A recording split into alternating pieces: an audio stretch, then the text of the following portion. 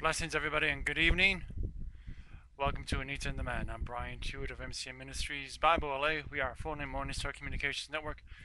We come to you with the love of the Lord, going to country here in the early morning hours and evening time here in North America, right here in Los Angeles, California, the west coast of North America. It's a 6 p.m. hour as we begin to raise the praise for you this evening.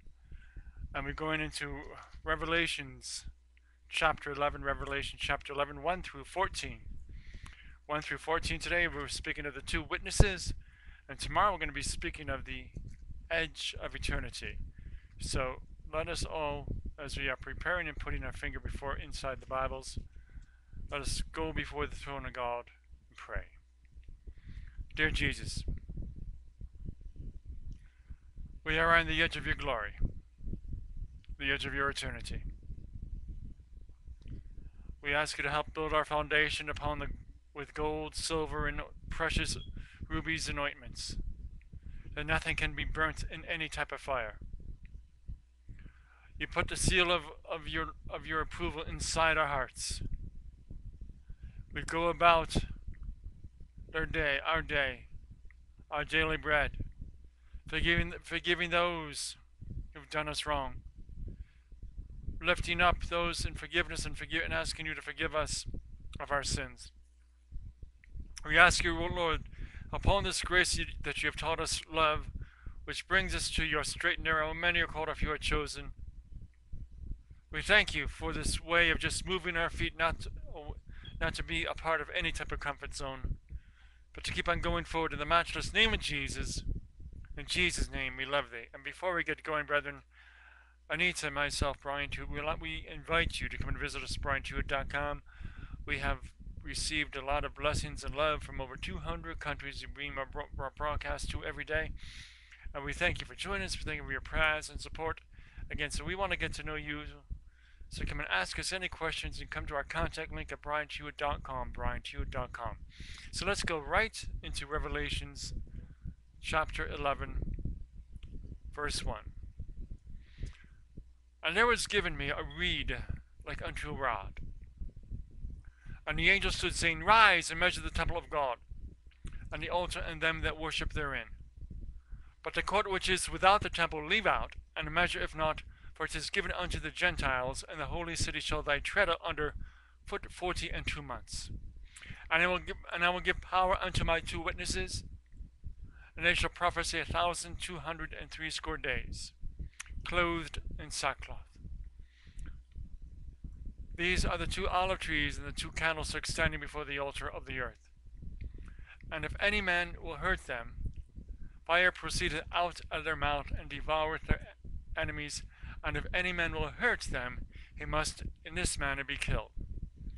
These have power to shut heaven, that it rain not in the days of the prophecy, and have power over waters to turn them to blood, and to smite the earth with all plagues as often as they will. And when they shall have finished their testimony, the beast that ascendeth out of the bottomless pit shall make war against them, and shall overcome them and kill them. And their dead bodies shall lay in the streets of the great city, which spiritually is called Sodom and Egypt, which also our Lord was crucified. And they of the people and kindreds of tongues and nations shall see the dead bodies 3 days and a half, and shall not suffer their dead bodies to be put into graves. And they that dwell upon the earth shall rejoice over them, and make merry, and shall send gifts one to another, because these two prophets tormented them that dwelt on earth. And after the 3 days and a half, the Spirit of life from God entered into them, and they stood upon their feet, and great fear fell upon them which saw them. And they heard a great voice from heaven, saying unto them, Come up hither. And they ascended up to heaven in a cloud, and their enemies beheld them. And the same hour was a great earthquake, and the 10th part of the city fell. And in the earthquake were slain of men 7,000, and the remnant was affrighted, and gave glory to the God of heaven. The second woe is past, and behold, the third woe cometh. We still haven't learned. We still haven't learned. If there's an earthquake in your life, brethren, it's God bringing that new life, a new moment into His glory right now. God is bringing you His love, the precious rubies of His time. God is bringing you that ointment of truth. A word like we just read last night. John took a bowl, the scroll, which had the translation of what the seven thunders were saying. When he put it in his mouth, it was sweet.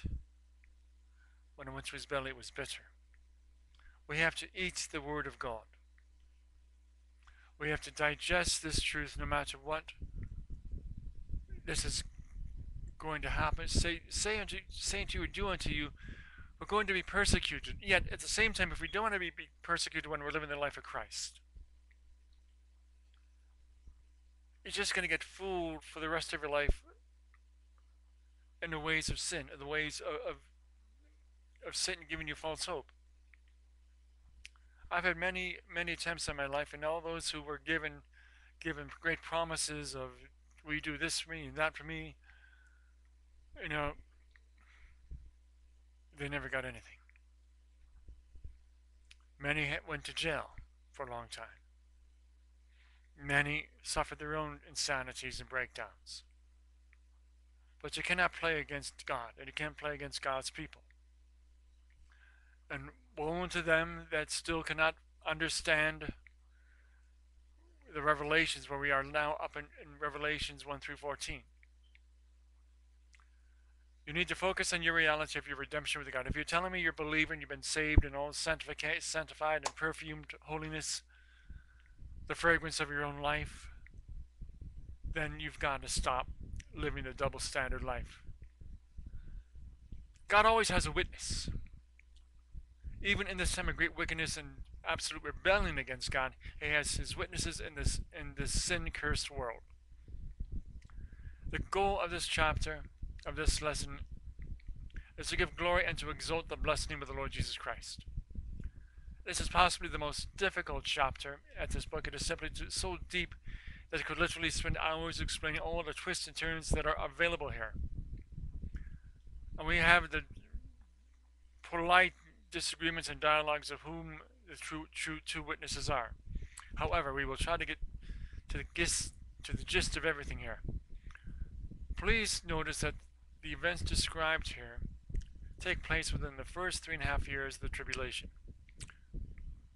The Antichrist himself has established world peace, world religion, world economy, and a 7-year contract with the nation of Israel. Let's notice the events of this pretense period. The temple of worship. Antichrist needs a temple. Wow. No wonder. Men will build a temple to worship and sacrifice to God, who has already accomplished all things. So does God need another temple? No. Solomon's temple was destroyed in 583 BC by Nebuchadnezzar. Zerubbabel's temple was destroyed in 168 BC by Antiochus. And Herod's temple was destroyed in 70 AD by Titus. Now, the temple is a church of believers. There are two temples of the future, the Millennium Temple and the Tribulation Temple. Ezekiel chapter 40 to 44. The Jews will rebuild the temple. They are already beginning the process that will make this possible. As you study this lesson upon our hearts, we are on Jewish ground. We are discussing a future temple. At the same time, we must lift up our own temple, our own vehicle, and make God a habitation of His glory. Let God bring this to all and all. The Jews must return to their homeland, be ridiculed, fulfilled. Yet many philosophers say this was fulfilled in 1948. I'd like some of those philosophers to give my wife a call tonight, please, while I'm still on the air. And the temple must be rebuilt. The difficulties involved, the chronologically mentioned, the 3.5 years. Daniel's prophecy concerning the Antichrist in Daniel chapter 8, verse 10. He will allow the temple to be rebuilt, but after 3.5 years he will set himself up as God to be worshipped. 2 Thessalonians chapter 2, verse 4. The chastisement method mentioned. The rod is a type of judgment. This temple is under judgment from God. Why? It rejects the ultimate sacrifice of Jesus upon the cross and substitutes the sacrifices of men. Our part is given to the Gentiles, and they will be the instruments of judgment. Luke chapter 21, verse 24. And as you come into any sermon, anything that my wife and I do, please grab a pen and paper, because we don't give you just one scripture verse and run home with it. No, we'll give you, as my wife, who's a wonderful cook, she likes to load the plate. All you can eat scripture buffet, okay? And I'm right behind her. The two witnesses. The church is gone, but God still has his men. God has his way, because God is God. They are real people. Sackcloth, mourning, preaching, misery, no message of hope and comfort. No message of hope and comfort. They preach. Probably, what do you say? I believe they're preaching Jesus as a fulfillment of the Holy Scripture.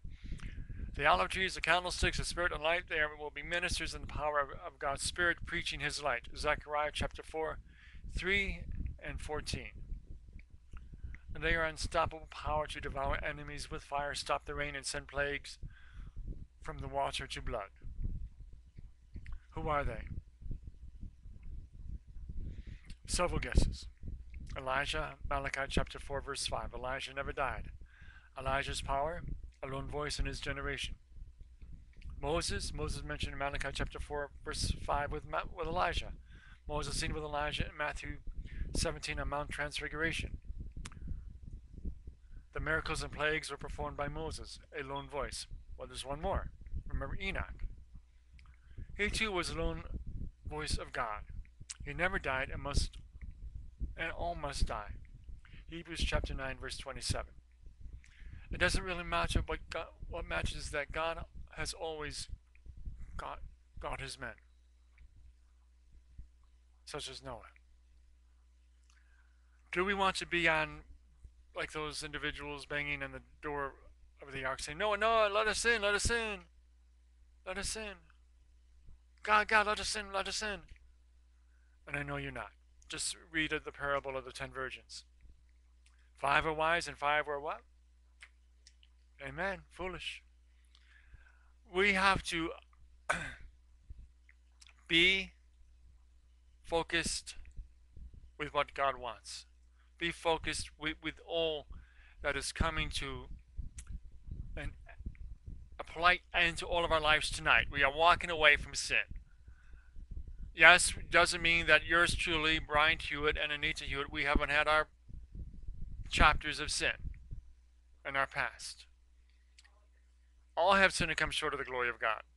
All. And that includes me, the goody two ministers who play both fences, but hey, I'm speaking out and aloud and let them all be offended because what? I speak the loving truth of God. Here we go. Offering time in the sanctuary. So, brothers and sisters, we come bringing you not just our experience in going in front of our cameras here, our studios here, and we love our studios because they are of humble surroundings. And we just, have fun in the Holy Ghost. Raymond himself, Anita's son, did the whole set design, so we love everything that God is doing for us. We are on the move. We are a growing ministry. We cannot do this alone. We do not beat our own drum to ourselves. We invite you to join us on our crusades. Come and get to know us at BryantHewitt.com. We're going back to Africa, India, Tanzania, England for television crusades. The blessed news of the loving Jesus Christ coming forward with the powers of the internet, the iPhones, the data devices, the Blackberries, the Nokia Lumina. We thank you, Jesus. And we come into, and our work continues growing here in Canada, and our work continues here in Los Angeles, California. And in 2013, we're going to Australia. So We want you to join us with our travels, be part of our evangelical team, our medical team, as well as our translation team, which is going on up in Asia as we are speaking. And your return and investment of your offering will come back to you 1,000-fold, depending on how deep you lift up your offering of obedience to God every day, and how deep you wish to be crucified every day and baptized by the blood of Calvary and carrying that cross. Dear Jesus, we love you. Also, brothers and sisters, those who do not know Christ, this is your night. We are speaking of the two witnesses. We are speaking of the power of three of the greatest prophets that never experienced physical death: Moses, Elijah, and Enoch. And we go forward in everything that we're saying. And for those who are not saved, listen carefully. Romans 10:13. But whosoever shall call upon the name of the Lord shall be saved. Whosoever shall call upon the name of the Lord shall be saved. Repeat this after me, please. Dear God, I admit I am a sinner, and I need your forgiveness. I believe that Jesus Christ died in my place, paying the penalty for my sins. I am willing right now to turn my sin and accept Jesus Christ as my personal Lord and Savior. I commit myself to you and ask you to send the Holy Spirit into my life and to take control and to make me the kind of person you have always wanted me to be. Thank you, Jesus, for bringing me forward. Thank you, Jesus, for loving me. That's my wife singing your name in the background. I am praising your name. Most important, the angels of heaven are singing your name before the throne of God. We come right now, brothers and sisters,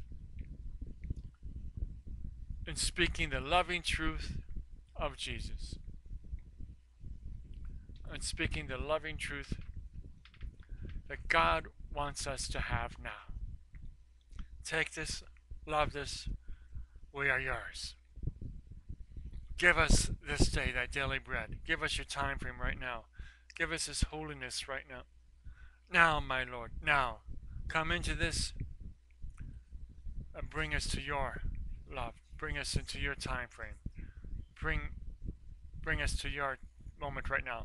Isaiah chapter 49:22, verse 23 says, Thus saith the Lord, behold, I will lift my hand and an oath to the nations, set up my standards for the peoples.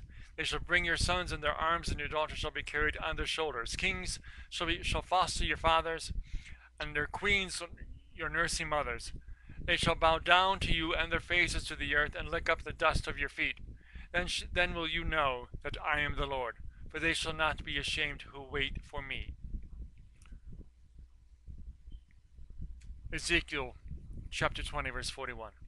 I will accept you as a great sweet aroma when I bring you out from the peoples and gather you out of the countries where you have been scattered. Again, we are speaking of the end times through Ezekiel, thousands of years before John ever saw this happen on the island of Patmos. Going again through 41 through 44, Ezekiel 20.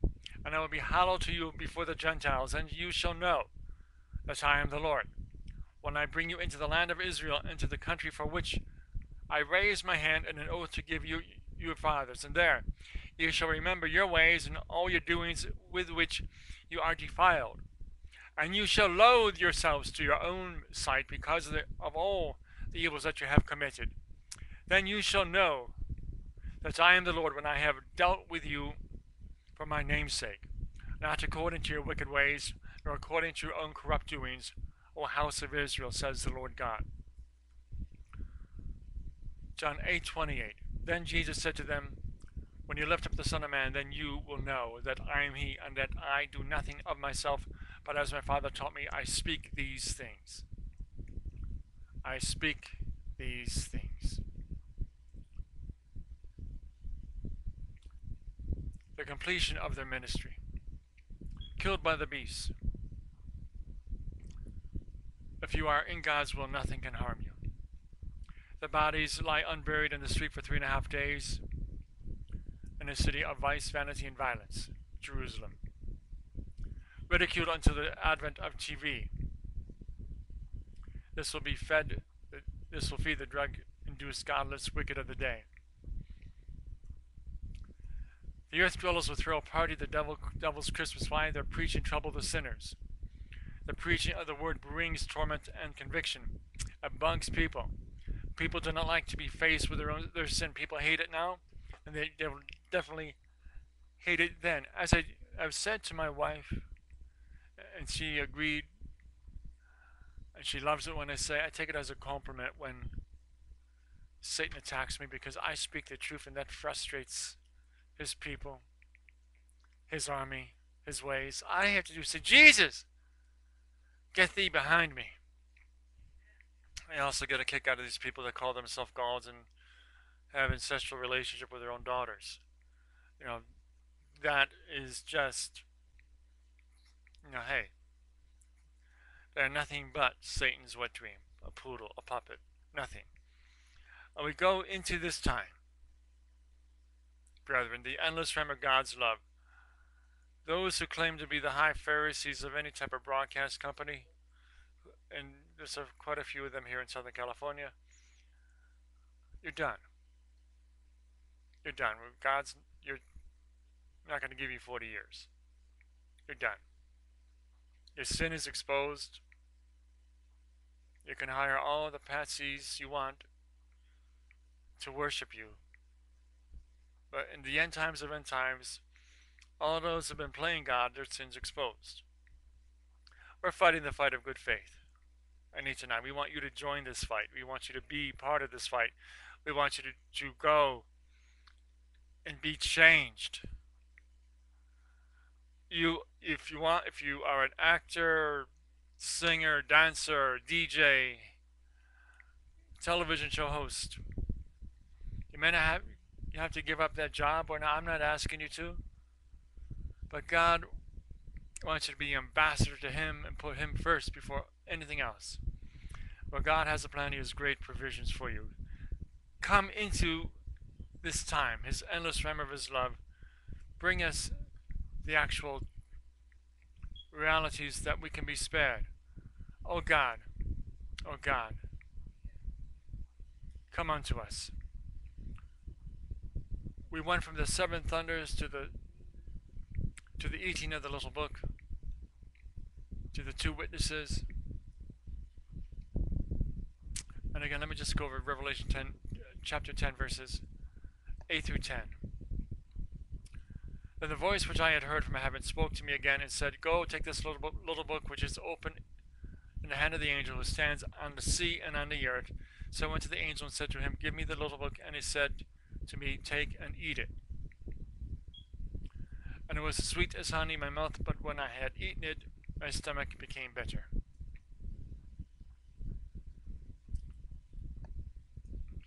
The angel here who is holding this book, who stands in the sea and on the land, this is either Jesus Christ or an angel that came right from before the presence of Christ.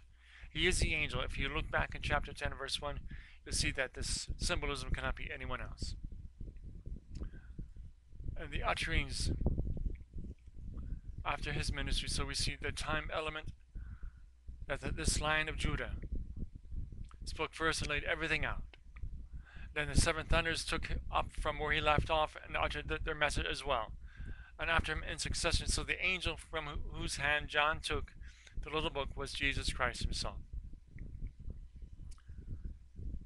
The authoritative message to the church. The words, the Spirit, the words which the Spirit and which are life, as it says there in John. That he gives to his prophets and to his apostles to teach others, so we could spread his love. So this must be Jesus Christ coming out of the living Word of God. And with this time, brothers and sisters, understand the truth.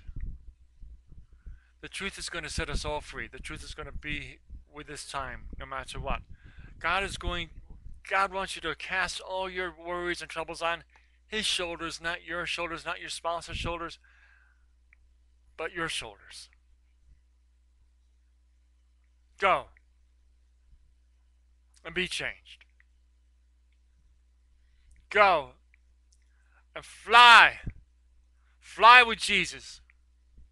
Fly amongst the globe and be changed in the name of Jesus. Fly in the world and have yourself be healed by the living touch of Christ. Be unto us, O Lord. Change us, O Lord. Guide us, O Lord.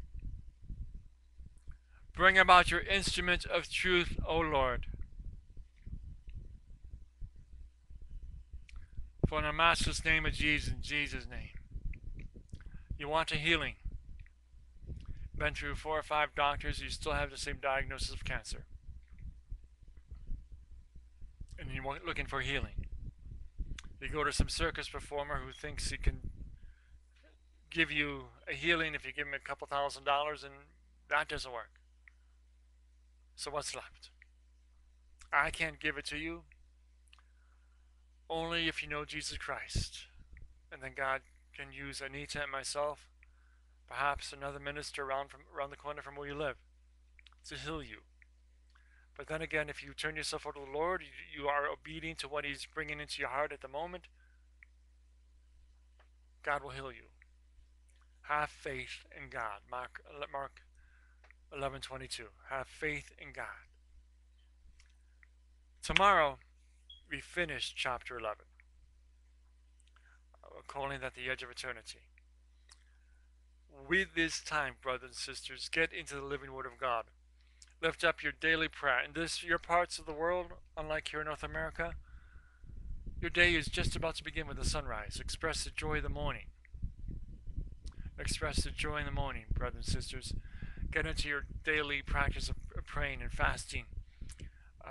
Lifting up your repentance, the art of fasting. Get into eventually. Pray ceaselessly. Get into small group Bible studies. Bible believing accountability churches. Go into this time frame right now and feel the message of the Lord coming to you. Come into this time right now. For in the matchless name of Jesus, in Jesus' name, we love thee. Let's go before the throne of God and pray out. Dear Jesus, we love thee. You have placed us on your road. You have put us where you want us to be, because you are God, O God of gods. One truth, one love, one baptism. We don't no longer walk on this earth. We tread on the earth we walk on, and we own it in the name of Jesus. We have the power to stomp on the heads and snakes and scorpions. Jesus, you are coming back. Your name is faithful and true. Coming back for the bride first, and then as we ascend up to heaven with you, you come back with a vengeance and vengeance and a vengeance. Lord, bring your peace and your heavy hand of love upon Syria. Bring peace to the execution of military that are going through to Nigeria, to Mali, and to other countries around that country of Africa. Bring a healing through Kenya and the Horn of Africa. Get rid of those evildoers of all of Somalia and bring prosperity and food and blessing and rain to that region. For in the matchless name of Jesus, in Jesus' name, we love thee. Brethren, that does conclude our broadcast for this evening here in the west coast of North America. From our Los Angeles offices here of MCM Ministries, Morning Star Communication Network, I'm Bryant Hewitt, and on behalf of Anita Hewitt and the man, we thank you for your time. Until next time, we ask you to stay up to date with our exciting news of our crusades and events at BryantHewitt.com. BryantHewitt.com. We walk by faith and not by sight. Au revoir, adios, good day for the people.